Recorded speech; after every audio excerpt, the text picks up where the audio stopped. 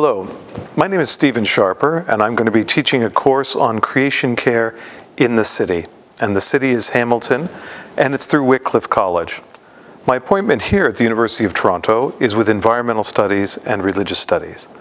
And so in this course, we're going to look at the interaction of the fate of the earth and the fate of our Christian theological imagination.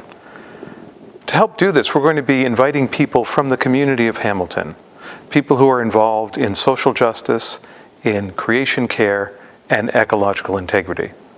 Some of these groups, such as A Rocha, already have presences in Hamilton, and then will be also invited to be part of our class.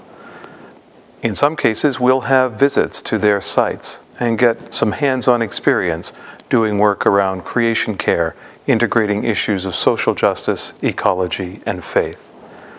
Part of where I enter into the conversation is a deep interest in religion and our Christian faith as a socially transformative force in the world. How is that being expressed now in light of not only extreme poverty in many cases and also deindustrialization, as in Hamilton, Ontario, but also in the face of rapid climate change and deep ecological concern? To put this in context, we are today losing each day between 40 and 240 species of flora and fauna, and we don't know the exact number.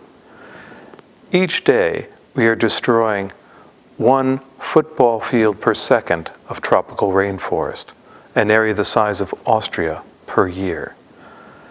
And indeed, we are tearing at the fabric of our climate itself, leading to tremendous chaos in the climate of our planet. These are faith-filled and theological concerns, as well as environmental, social, and economic concerns. So this course will begin to explore the biblical, theological, ritualistic, and social outreach dimensions of what we are doing to creation. It's an invitation to make creation and social justice integral parts of our reflection as Christians and as people of faith.